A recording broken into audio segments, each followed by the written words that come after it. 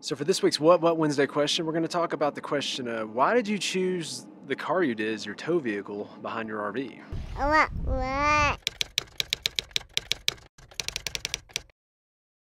So this is our 2007 Subaru Forester behind us.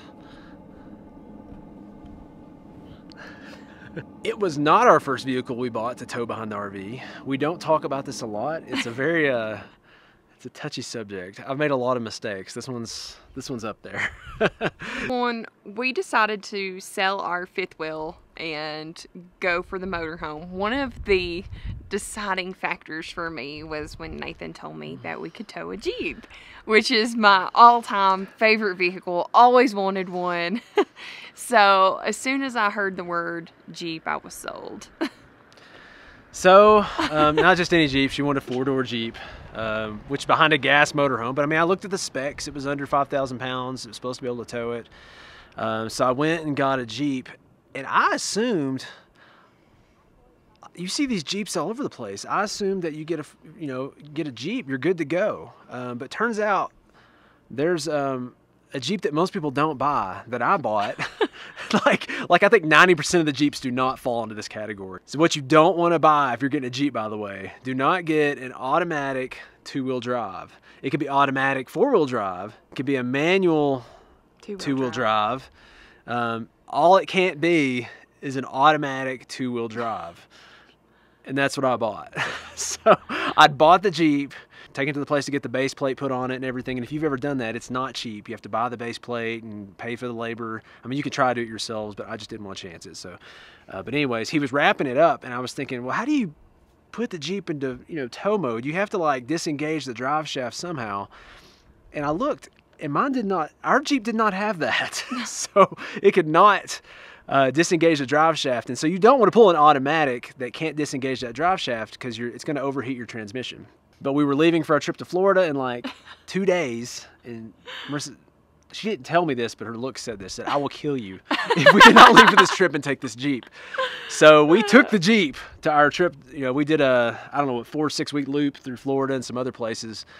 And I got on my back and manually disengaged that drive shaft the entire trip. So 6, 8, 10 times, I don't know how many times, I had to get on my back, unhook the drive shaft, tie it up. We got to where we're going. I had to get back on my back, take the drive shaft off, re-tie it up. But so learn from us. Yes. And get the right Jeep. So one of the best places I found, I don't know that other than going straight to manufacturer, looking at the manual with your own eyes for your exact model, there's a surefire way to know what it does. But one of the best places I've found that is quick to do a quick scan, if you just do a search for Remco Towing, they'll tell you and put in your vehicle specs, it'll tell you whether or not your vehicle can be towed the way it is, whether or not you can add a pump to it that'll make it towable, or you can add what's called the drive shaft disconnect. I don't want to get too geeky with all this stuff, but anyways, Remco Towing, make sure you research it. Do not buy the wrong thing. So our second time around, which this is not a Jeep.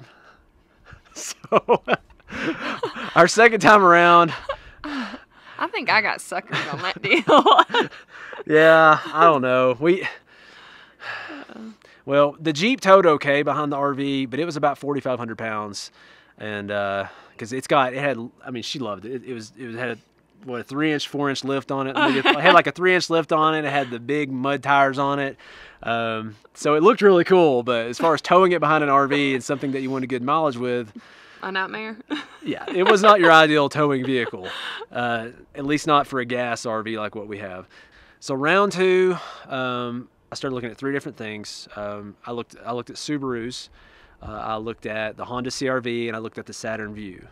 But we ended up, and I looked up a lot of other stuff too, but I found this Subaru about 4 hours away from us in Atlanta. It's a manual transmission, and so you might be thinking, well, where am I going to find one of those? Well, let me tell you this, if you can find one of those, especially in a big city, they may give the thing away because people do not enjoy driving manual transmissions for the most part in cities because it's stop and go and it's wearing you out driving that thing in big cities. So I found somebody in Atlanta that's been trying to sell this thing forever, and we got a really good deal on the Subaru with a standard transmission. So that's the good news if you can drive it. And I looked up, she can drive a standard transmission. So my dad always told us that it was a good thing to know. So I guess that did come in handy. Yeah, yeah. It's, he did not show her how to drive a 40-foot RV, but that would not be expected.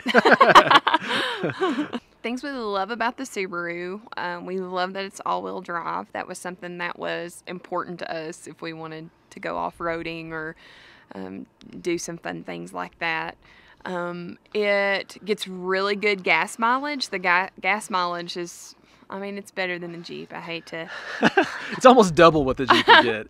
It's got tons of cargo space in the back. We have a pretty large stroller, and then we have her box seat and her carrier. We've got a lot of stuff, so we needed something that could fit all of our toddler gadgets, and it had that. As far as the weight of the Subaru, the Honda CR-V and the Saturn Vue, I mean, these are general numbers, but they were around 3,500 pounds. The Subaru was only 3,000.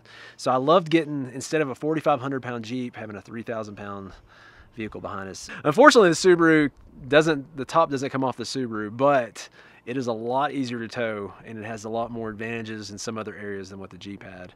So that's where we've settled. We like it. It's not to say we would never tow a Jeep again. You'll see probably more Jeeps. There's, I don't know, probably 8 people in our loop right now where we're staying, and I think 2 or 3 of them have 4-door Jeeps. So you see a lot of Jeeps out there for a reason. They are great towable vehicles, but the Subaru is a good one too. We've had no issues. You don't have to do anything special with it, unhooking the battery or messing with anything. You just put it in neutral, make sure the parking brake's not on, put the key in the AC position. It just goes. Other than it not taking the top off of it and being a Jeep. Oh, yeah. It's been a very logical choice. It's much more economical friendly, I guess. That was hard for me to admit. So that's why we chose our tow vehicle. Like I said, there's lots of other options out there, but just don't be like me. Do your research. You did a lot of research. Well, I did. That's the thing. That's what's really sad. I do a lot of research and I still make mistakes. So do even more research than you think you need to do.